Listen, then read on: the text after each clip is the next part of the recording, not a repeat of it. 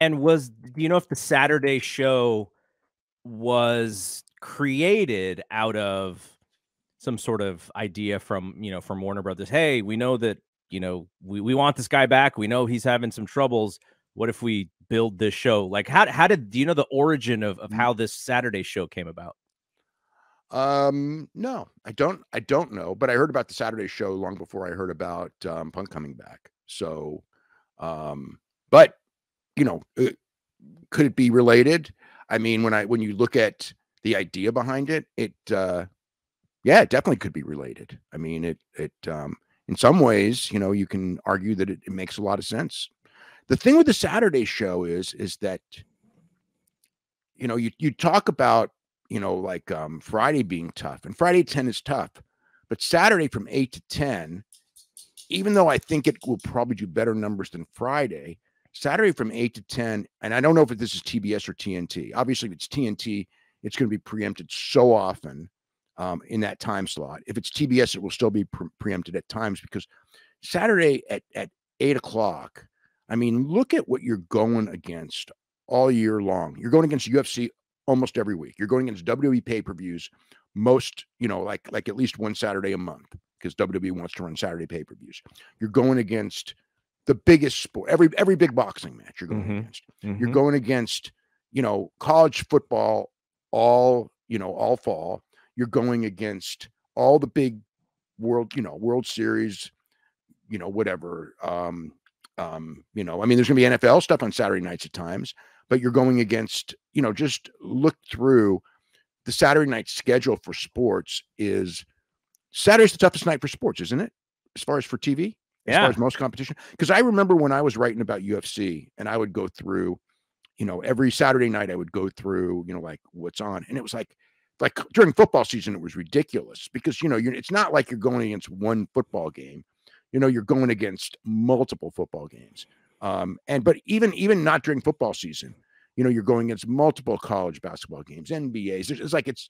It's like that is that's going to be a very difficult night for them to draw anything but their most hardcore audience, because, there's so much competition. It's going to be a heavily DVR'd show.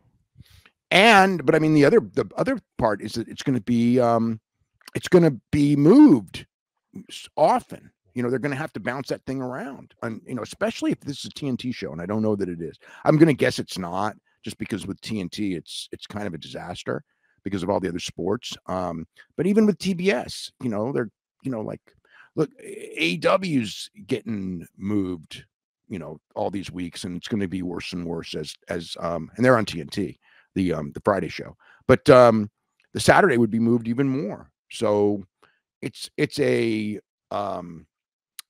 tough time, I mean, like, there's always going to be, every Saturday there will be something bigger on, I mean, and not just like, Wednesday they go against NBA, but it's a lot more than just NBA on Saturday night. There's going to be so many different sports.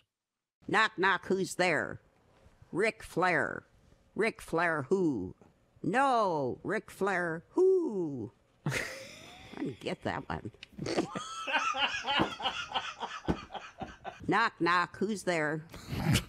Bailey. Bailey who? Wee Bailey made it home in time to watch SmackDown. That's not how jokes work. Wee Bailey? What does that mean? She's small? It's wee. Barely made it home. Oh, Wee Bailey. Wow, your Invisalign made you dumb. Why did the referee's feet smell when he was working? Because he was a doodle. What? Because he was a doodle. His feet smelled because he was a doodle. Yeah, I don't get it. What? See, these are so dumb that they're funny. Am I high? I drove here. I think I was sober when I got here. If you enjoy these videos, for just $7.99 per month, you can enjoy full-length editions of The Brian and Vinny Show, Wrestling Observer Live, Figure 4 Daily with Tom Lawler and Lance Storm, the Mad Men Podcast, Speak Now Pro Wrestling with Denise Salcedo, and more, plus hundreds of archived shows, all in beautiful HD. Don't miss out. Join us today.